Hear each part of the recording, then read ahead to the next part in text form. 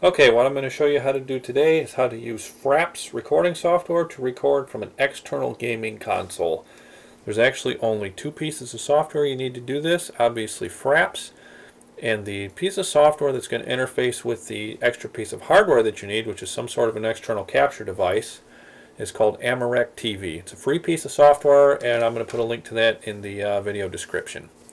So once you've got that, the only other optional piece of software you can download is Virtualdub, and I use the H.264 codec to shrink the videos that FRAPS creates, because FRAPS makes really gigantic videos, and for uploading them to YouTube they just take an eternity to upload and they're humongous. You can shrink them down pretty good with Virtualdub without losing much video quality at all.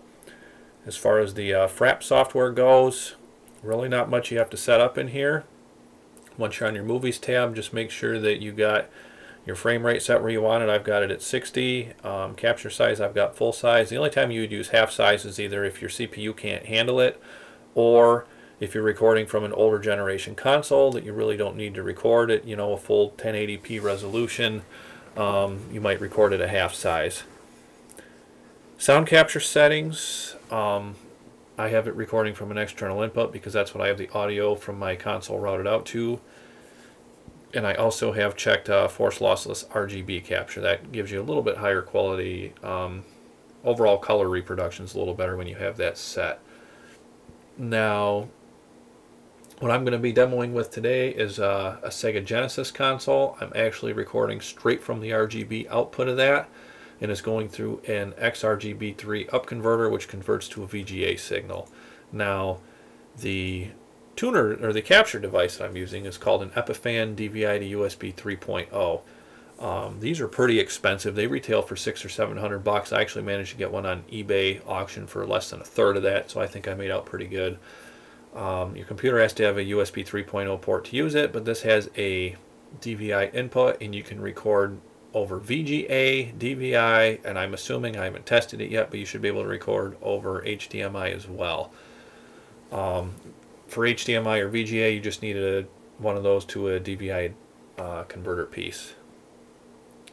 So once you have the software installed and you have your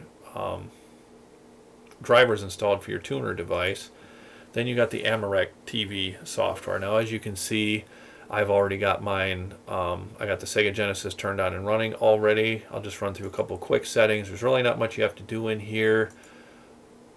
On your second tab here, which is called Graph 1, you're going to want to make sure that you have the device set that you're recording from, which in my case is the DVI to USB 3.0. Audio settings down here don't matter, because even though this software has internal recording capabilities, we're not using it for that. We're using FRAPS to record. We're simply using this as a screen interface. The last tab that you might want to make settings changes on is going to be if you want to do any cropping. Now, in the case of the Sega, I obviously don't need these borders here, so I'm going to crop those right out of my video, and that's real easy to do.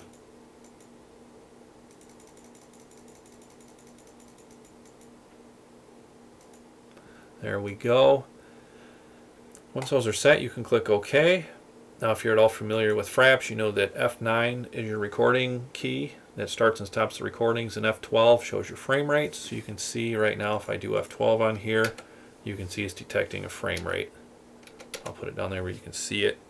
When you start recording, obviously that's going to drop to 60, and you hope that it's going to stay at 60. Now, since I also have an extra screen recorder recording in the background for making this video that I'm making right now, I'm not quite sure if my rates might be a little choppier than they normally are, but we're going to give it a try here. So we're going to shut off the frame rate display, since I don't want that in my video, and you're going to want to go to full screen on this.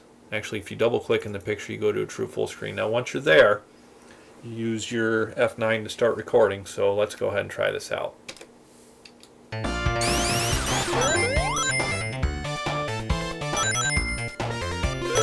I can see it looks a little choppy on here, and I think that's just because of my extra screen capture recording software that I got running for making this particular YouTube video. At the end of the video here, what I will do is I'm going to run this actual video that I'm recording now. I will run that through my Virtualdub software, and I'll pin that on to the end of the video here.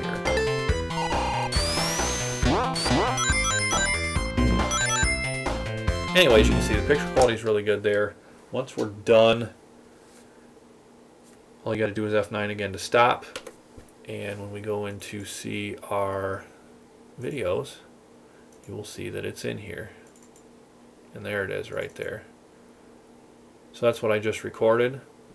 Like I said, I will go ahead and append that on to the end of the video here. That's really all there is to it. Like I said, if you want to use Virtualdub, there's tons of tutorials online how to do that. You can use that to shrink your final video down. But that's really all there is to it. Like I said, as far as I know, you should be able to record from any console that can interface with whatever capture or tuner device you have, and there you go.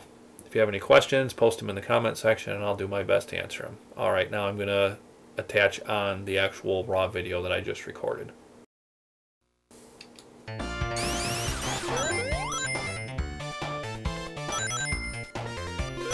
I can see it looks a little choppy on here, and I think that's just because of my extra screen capture recording software that I got running for making this particular YouTube video.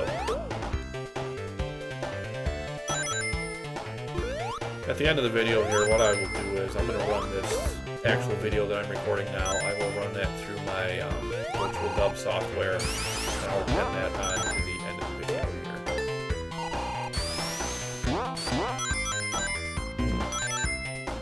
Anyways, you can see the picture quality is really good there.